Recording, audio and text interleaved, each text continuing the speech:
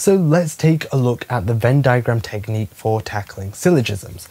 Now, let's take a look at this example. So it says here, some doctors are teachers. Now, this is a very typical, once again, sort of syllogism that you will get in your exam. Now, how do we tackle this? What is the first step on using this Venn diagram technique? So the first step is actually identifying the two objects.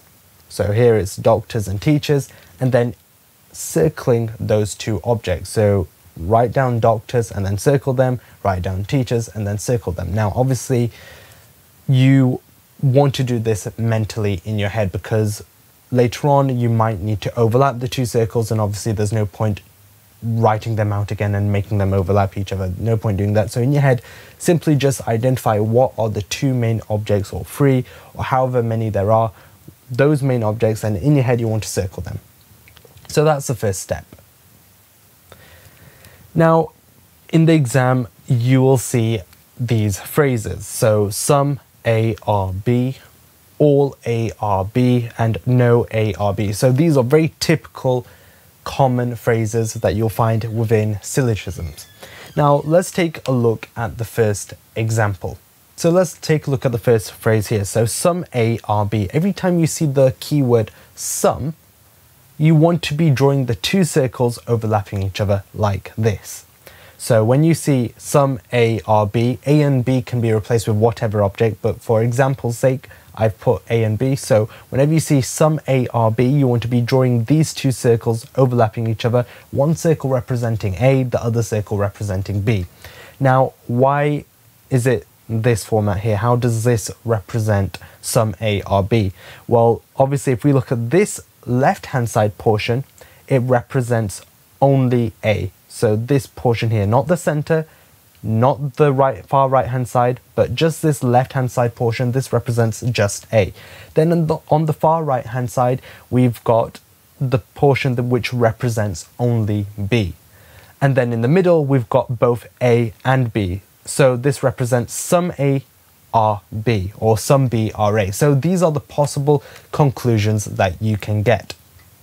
So some A are not B. So which part of this Venn diagram represents that some A are not B?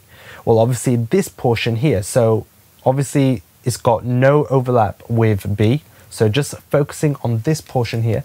So this portion right here, this represents some A are not B, because obviously there's no overlap with B. Now the second conclusion is some B are not A, and that's this portion here, because there's no overlap with A. Then the third conclusion is some A are B, which is this middle portion here. And then the final conclusion is some B are A, which is also this middle portion here. So hopefully that makes sense. Now in the exam, you'll get a series of conclusions and you will have to assess each one whether they follow the Venn diagram or the two premises, the statement that is given.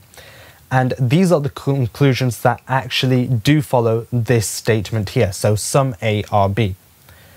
So you could possibly memorize these, but with practice, you'll be able to recognize them instantly. If not, then you can work it out on the spot as well by using this technique. And don't worry, we'll do a few examples as well.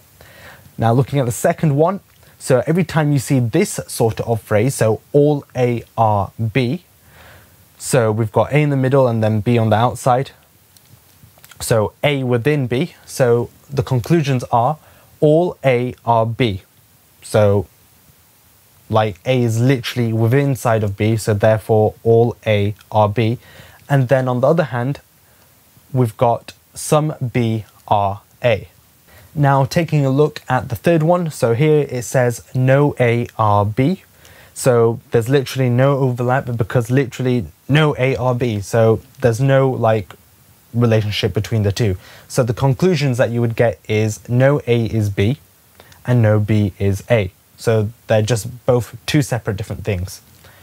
Now, these three phrases are the most common phrases that you will find in syllogisms. So every time you see these phrases, you want to draw the Venn diagram which is associated to these phrases. So let's actually put it into practice. So Some doctors are singers. Now, how would you draw the Venn diagram for this? Well, the key word here is some. Now, every time we see the word some, we want to draw the two circles overlapping each other. Second step, we want to identify the two main objects. So here it is doctors and singers. Now let's put them into circles and overlap them. So doctors, circle, singers, circle. And this represents some doctors are singers. So this middle portion is what represents some doctors are singers. Now, what are the possible conclusions that you can get from this? Well, some doctors are not singers. So that's this portion here. Some singers are not doctors. Well, that's this portion here.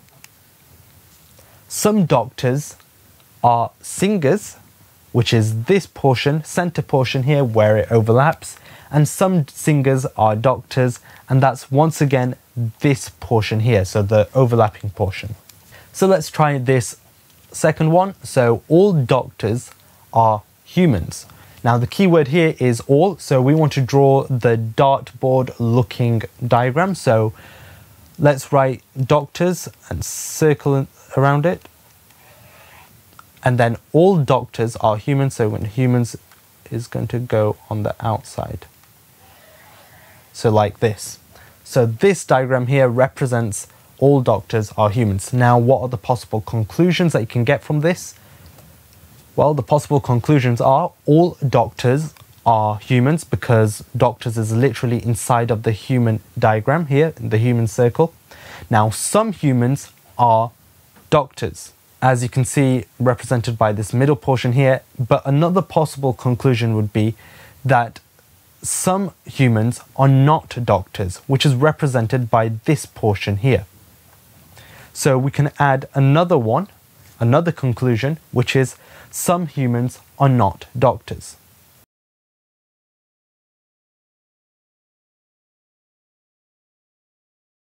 So hopefully that makes sense.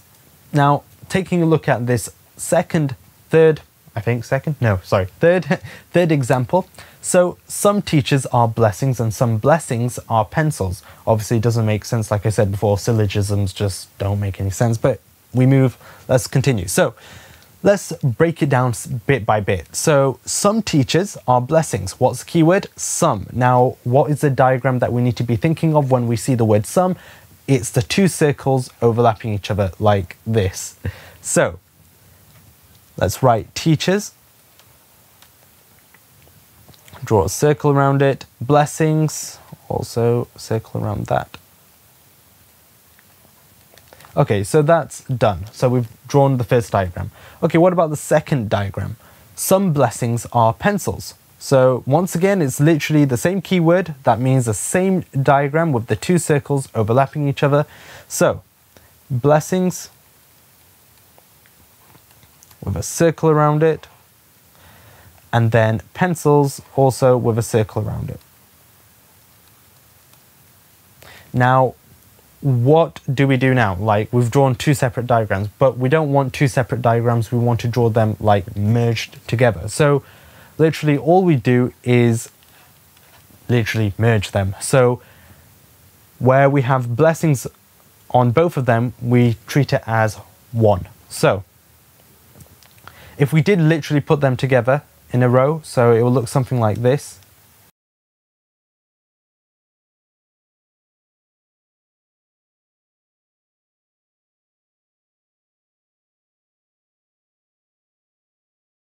So when we do put them together, it looks like this, but obviously we don't want two blessing circles, so we're going to simplify that to literally teachers, circle, blessings, and then on the right hand side, pencils. Now, what are the possible conclusions that we can get from this? Well, the possible conclusions we can get from this is that some teachers are blessings, some blessings are teachers, and then we have some teachers are not blessings, some blessings are not teachers. And then looking at between blessings and pencils, some blessings are pencils, some pencils are blessings, some blessings are not pencils, some pencils are not blessings. So it can work either way, but then what about teachers and pencils?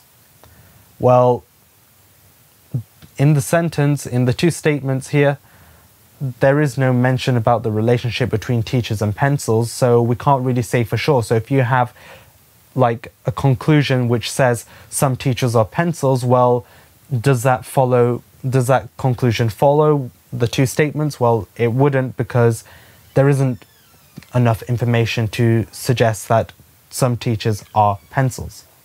So hopefully that makes sense. So what about this one here? So some people are kind, all doctors are kind. So keyword here once again is some, and what do we draw when we see the word some? We draw the two circles overlapping each other like this. So let's draw people, circle, circle, kind. So that's diagram 1 done. What about diagram 2? So all doctors are kind. So all is our keyword. So we want to draw that dartboard looking diagram. So we put doctors in the middle, circle, and then kind. Oops. So that's diagram 2 done. Now let's merge them together. So what do we get? We get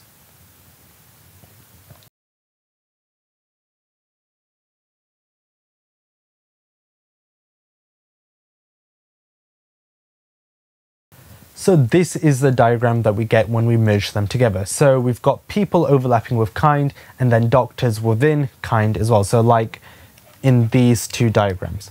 Now, some of you are probably thinking, why doesn't it overlap with people? So doctors, why doesn't that overlap with people?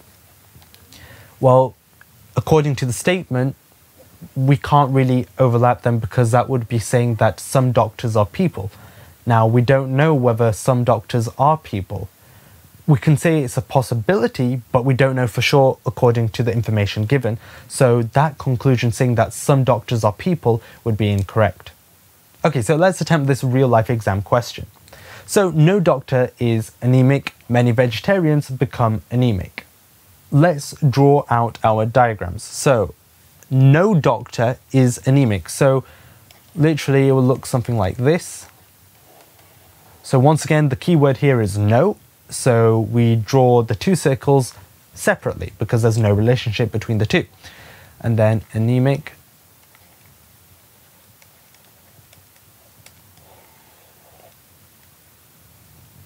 Now, what about the second part? So many vegetarians become anemic.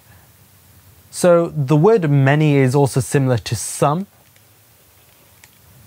So let's draw the two circles overlapping each other. So vegetarians, I'm just going to put as veg, and then anemic.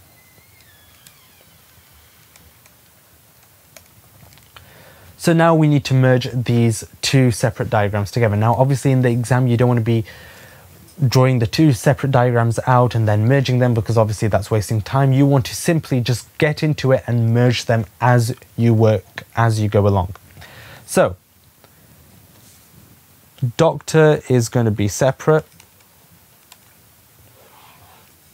but anemic and veg will be together. So if we write anemic and then veg. Now here, so let's attempt the first conclusion. So no doctor is a vegetarian. Is that correct? Does that conclusion follow? Well, no doctor is a vegetarian. Well, we don't know for sure, because there is firstly no link between doctors and vegetarians. There could possibly be, but we don't know for sure. So there is no explicit information suggesting here that no doctor is a vegetarian. It could possibly be that if the vegetarian was not anemic, then that they could possibly be a doctor. But there isn't enough information suggesting that, so obviously the answer to this conclusion would be no. So this conclusion does not follow. What about the second one? So some vegetarians are doctors. Well, once again, we don't know for sure whether some vegetarians are doctors. Well, once again, there is a possibility, but we don't know for sure. Now, this one, it says, no one that is anemic is a doctor. So it's saying anyone with anemia obviously isn't a doctor. Now, this is correct because there is no overlap at all, and it even says here no doctor is anemic, and the reverse is also the same. So anyone who is anemic isn't a doctor. So the answer to this question would be yes, so this conclusion does follow. So what about the fourth one? So all vegetarians are anemic. Well, firstly, we don't even need to look at the Venn diagram because it says here many vegetarians become anemic. Now, all vegetarians is a bit extreme, so obviously this conclusion doesn't follow at all, so we put no. And the last one, an anemic vegetarian cannot be a doctor. So obviously an anemic vegetarian cannot be a doctor because they're anemic and no doctor is anemic, so we put, so this conclusion does follow. So hopefully that makes sense.